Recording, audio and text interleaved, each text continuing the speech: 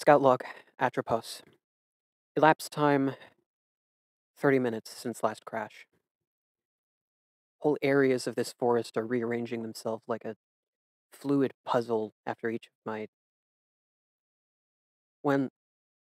Whenever I return. Per Astra protocol, I will not be recovered until I reach the broadcast signal. If you're hearing this, you are stuck here too.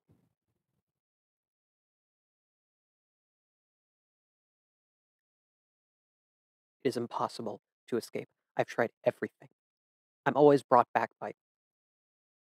There's a moment between death and rebirth when tentacles drag me down, screaming, drowning, returning.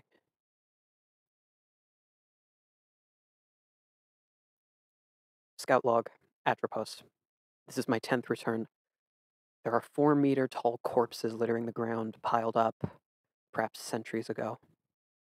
I can't tell if there was civil war or genocide or mass ritualistic suicide. Some of the bodies I find of myself have been wounded in a similar manner. I don't understand how that could be possible. Scout log, Atropos. Who triggered the broadcast? Do you see the white shadow as something only I should know? And now, out of literally nowhere, I'm hearing it again. Were the sentients involved? But how could they have known? I need to believe there are answers at the signal.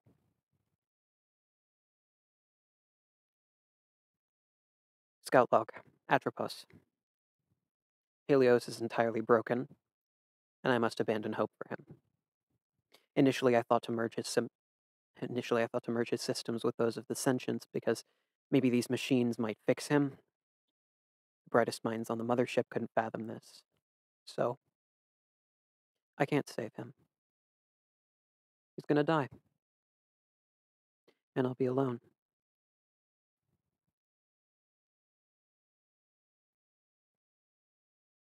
There are strange psychological encounters I've had with what can only be described as visual echoes of my previous deaths. At first I avoided them, but I needed to know. When I follow these echoes, they lead to a corpse. I don't feel surprised anymore. Now it's a clinical choice. Repurpose their equipment or avenge them.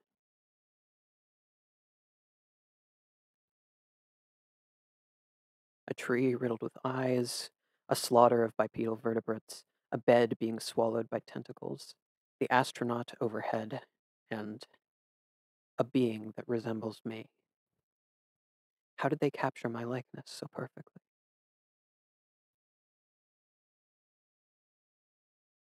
Scout log, Atroph. Beginning ascent of the mountain. I don't know which attempt this is. Despite knowing the hazards ahead, I'm having difficulty retrieving the technology. There are certain obstacles I don't look forward to re-experiencing. But I feel as though something at the top is summoning me.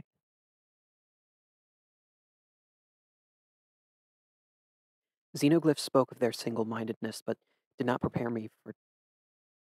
I barely managed to dispatch the sentients that attacked me. I've never encountered such hostility and madness. But that writing, it spoke of these severed brethren. I don't know enough to understand yet, but what conceivable force could have caused any intelligent life to become like this? I know why they became severed. Divine punishment for failing ascension. Ascension. No sooner has the word escaped my lips than a vast image of the transcendent watcher in the deep below consumes my mind. I've begun having visions of where I have yet to go. They lead me continually downward from Olympus and into myself. I alone am worthy. I'm relatively confident the severed would have been incapable of sending out the White Shadow broadcast. Their fractured nature does not display any proof of higher cerebral functions. The other sentience must still be alive at its source beyond the wall. But without a proper means of communication, will they view me as hostile as well? I haven't come here to destroy.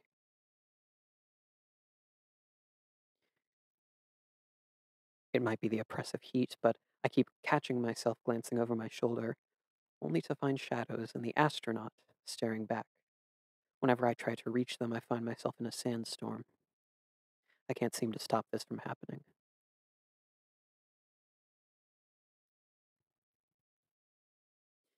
The woman who was supposed to step on the surface of another world was Mom. I thought she'd be proud of me following in where her footsteps may have taken her if she'd had the opportunity. Is that why I'm here? To go where she couldn't? Seeing that house again feels as though she's still judging me. This is it. The journey is almost over. The origin of White Shadow is right here. Soon I'll know why and bury these horrible memories in the past. So much desolation. Is this their city? It's only inhabited by corpses, broken machines. I'm heading toward the broadcast tower now. I was so goddamn close this time. If Helios wasn't broken, we could prepare a strategy. The fact that his database retains my scans after each return, it's like he transcends time and space. I can't even tell what's real anymore. The endless fall, the giant with a face of flames. I always survive the shockwave and then die immediately afterwards. All evidence suggests an exceedingly regimented hive mind. Curious.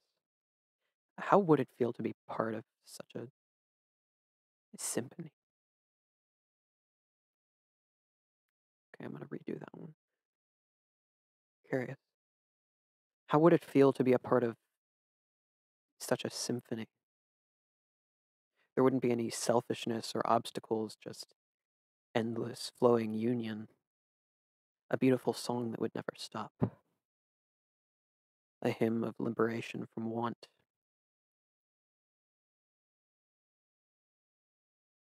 I know these recorded logs will be psych evaluated, but that isn't why I'm hesitant to return to my life. The idea of waking up to routine, gym, coffee, books, interacting with people, sleeping, rarely dreaming. It sounds so alien now.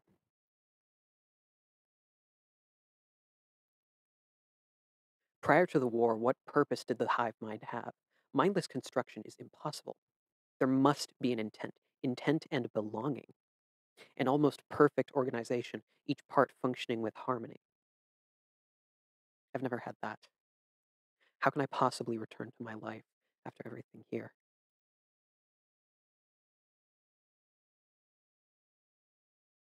Now that I've encountered the laser security systems all across Atropos, I can safely conclude this. The hive mind developed this network in order to contain the severed. That was the intent. But the execution? Failure. It only slowed them down. I'm staring into a breached wall. Behind the stonework are arteries of machinery similar in structure to the robotic sentinels. If I peeled back my skin, what would I discover hiding inside?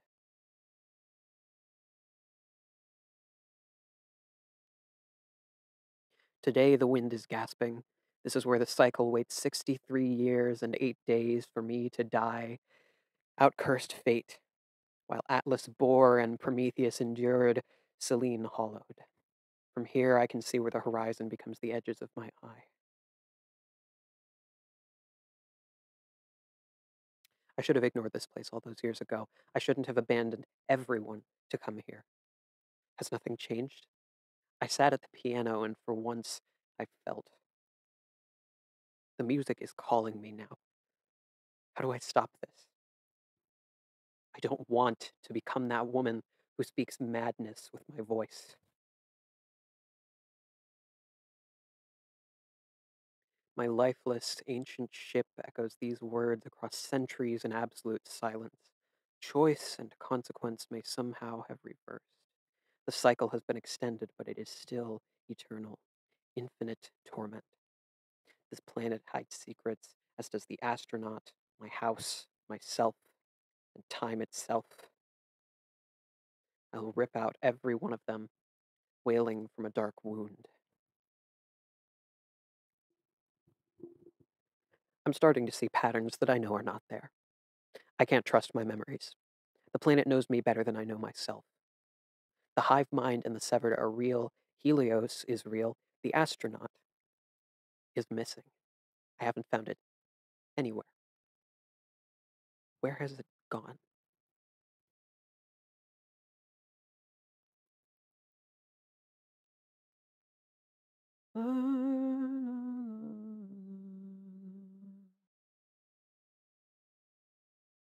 Our times have come here, but now they're gone.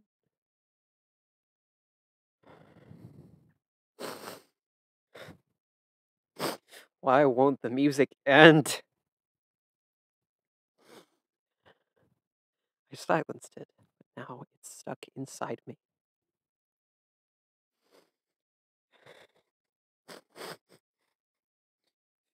I don't deserve this.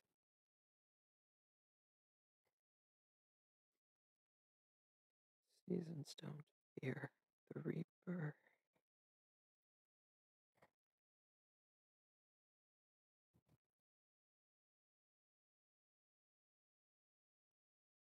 I didn't think I could do it, but after all this time, the music is gone.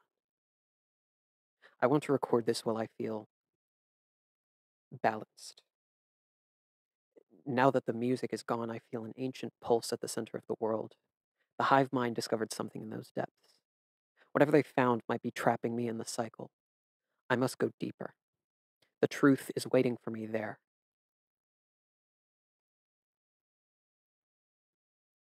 I don't remember much about my childhood. What remains of the house isn't anything worth recalling. Mother was always herself. I wasn't that bad, was I?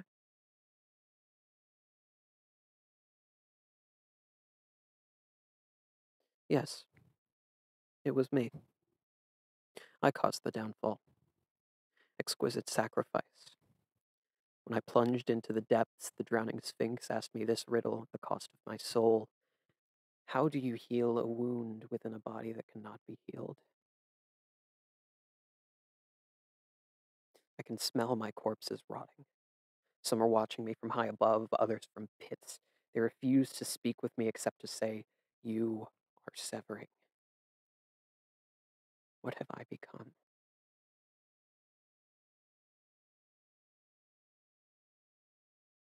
This is where the hive mind retrofitted their autonomous machines, altering each one with a new purpose. Kill the severed brethren.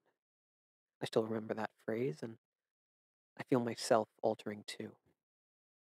Then it becomes irresistible. If I can reach the depths, I can destroy what destroys me. I'm stronger than the severed and the cycle.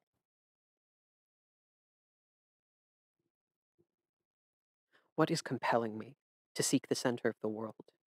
Could it be the severed? That doesn't make sense, and yet the murals are indicating that they came up from out of the deep. The only answer I can decipher from the xenoglyphs are that their destruction was inevitable. Who was the destroyer? What were they trying to unearth? Glaciers in my mind ablate into deserts of severed thoughts. I follow their footsteps back to the wheelchair. Once I climbed the mountain top hoping to ascend. Soon I will sink in dark waters, transcending as all light is smothered. What wonders I will soon see in that emptiness.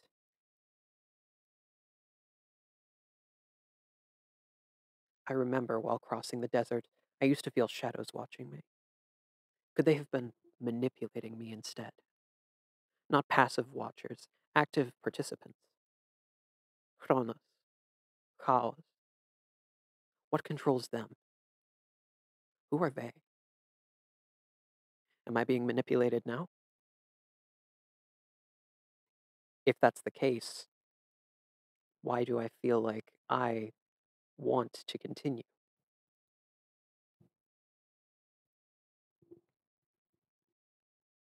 When I shut my eyelids, there are scarlet lights staring back. I dive deeper now. But what if I find nothing waiting there? What if the pit continues downwards, never ending, and what remains is a return to Helios? Another end, another beginning, and my home in the cycle. I have seen the jet black skull behind the visor of the astronaut. I recognize parts of myself within those shadows fighting to be free. If it can show the world one face, then another. Have I met it before? What was the name that sat on its head? Was it the first one who said, "Do you see the white shadow?" Beyond the crack in the world, the sleeper of the deep descends in dangerous dreams. It offered the hive mind answers, but severed them instead. It offered the severed godhood, but crippled them instead. But it has not yet offered me anything. Why does it remain silent? After everything, am I still unworthy?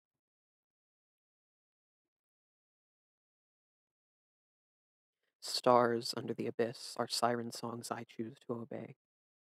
A gravity that only affects my mind has shifted.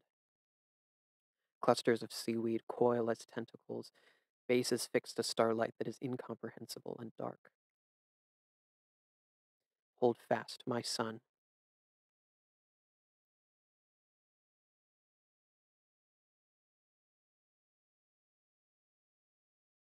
Terminal escape. I descend the final step of the cycle to the fractured sanctum. My shadow follows.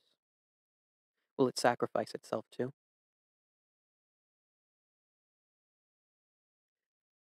Why has my transfer been delayed? I have ways to deal with that. Delusions. No, they're helping me stay balanced. I've made a lot of progress. What is everyone expecting to find? If they shine a light at me, they'll see the same shadow every time.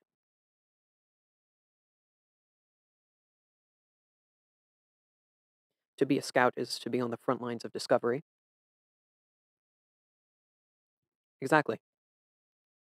One of my specialties is making connections that others miss, as itemized in my fieldwork report. No, no. No, they're, they died a long time ago. Yes, I understand it's one way. That's why I signed up. There are no attachments pulling me back.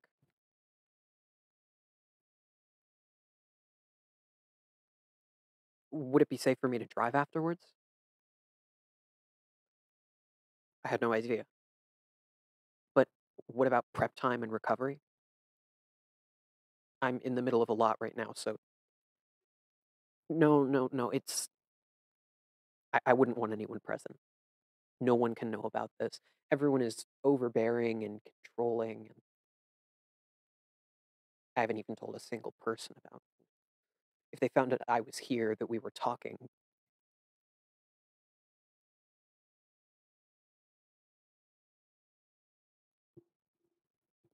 I need to talk.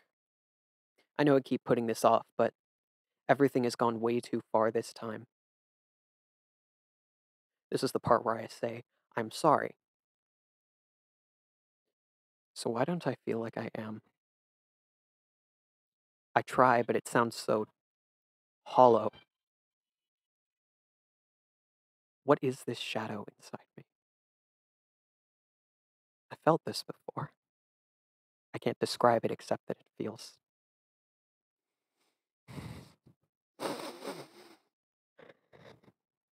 If I name it, will that make it go away?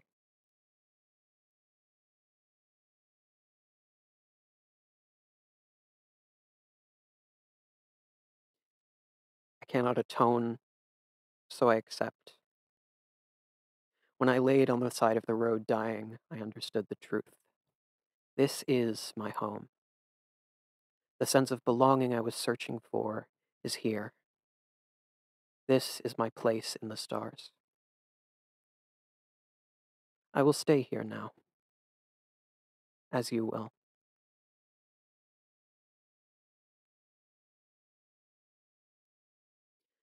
There were 9 floors in Gehenna. There were 29 floors in Helheim. There were 264 floors in Tartarus. The last were opening inside of me. It can end because it has now begun.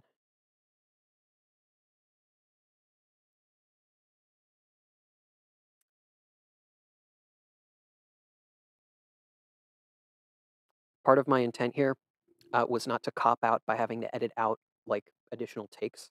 So that's why I didn't pause recording when my dad walked by. Thank you.